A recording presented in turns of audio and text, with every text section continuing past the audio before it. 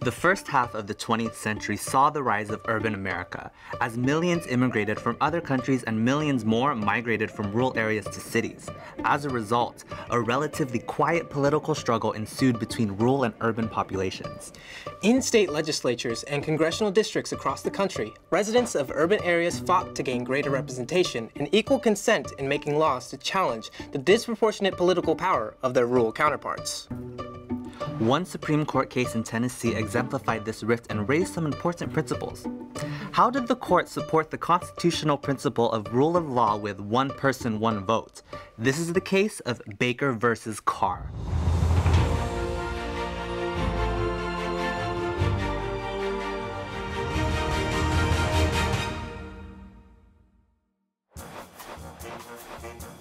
You know those census surveys that make their rounds every 10 years in order to count the number of Americans?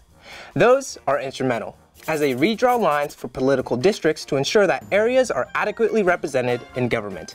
This is known as redistricting.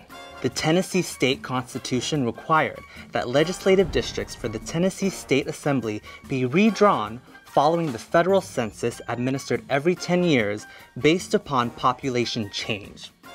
The problem was that it was 1959, and Tennessee had not redistricted since 1901. At the time of the case, Charles Baker was the Republican mayor of the urban district of Millington, Tennessee, which had approximately 10 times as many residents as some of the state's rural districts. So, even though the population of his county far outweighed the surrounding areas, the votes from those rural counties were overrepresented due to the lack of redistricting. On behalf of himself and other residents of his legislative district, Baker filed a lawsuit with the federal district court against the defendant, Tennessee Secretary of State Joe Carr. The lawsuit stated that Baker's county did not receive the equal protection of the laws guaranteed by the 14th Amendment by virtue of the debasement or diluting of their votes. Baker lost in the lower courts, which relied on the Supreme Court's 1946 Colgrove v. Green decision, which held that questions of congressional district apportionment were political questions that could not be decided by courts. Baker then appealed to the United States Supreme Court, which agreed to hear the case. The case would prove to be highly contentious, as the court remained deadlocked and didn't hand down any of its decisions for nearly 1 year following argument. After a nerve-wracking case, what would the court's decision be? Did the Supreme Court have jurisdiction over questions of legislative redistricting? Well, on March 26, 1962, by a vote of 6-2, the court decided in favor of Baker. Writing for the majority, Justice William Brennan concluded that judicial courts could address the political question and sent the case back to a lower court to determine whether or not Tennessee's system violated the 14th Amendment, noting that the court carefully took up this question because it normally deferred to the other branches of government and had to establish jurisdiction in this specific case. Justices Felix Frankfurter and John Marshall Harlan dissented. Frankfurter argued that the court's decision violated the separation of powers between legislatures and courts, and that the court was asserting destructively novel judicial power.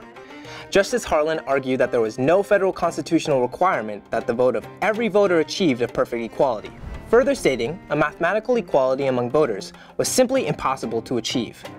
Baker versus Carr paved the way for 1964's Reynolds versus Sims, in which the Supreme Court ruled that state legislative districts must be drawn in a manner such that each person's vote counts equally.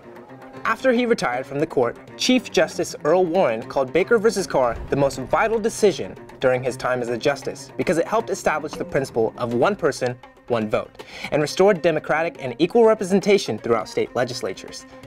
Issues raised by Baker versus Carr remain relevant as courts and legislatures debate issues of controversial apportionment and gerrymandering.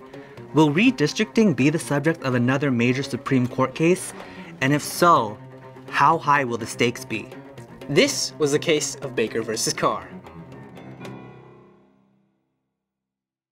Thank you guys so much for watching. Please like, share, subscribe, and comment down below. We'll see you in the next one.